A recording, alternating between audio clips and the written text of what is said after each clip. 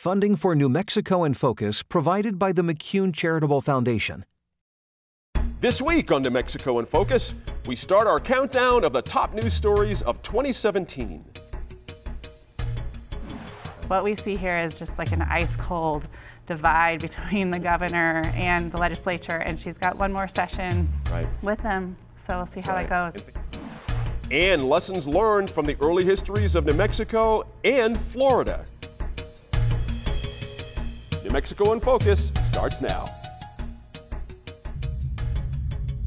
Thanks for joining us for New Mexico in Focus. This week we begin our countdown of the top news stories from the past year.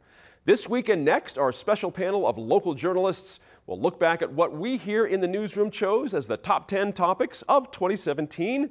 We begin our countdown with number 10 on our list. Let's go now to the line.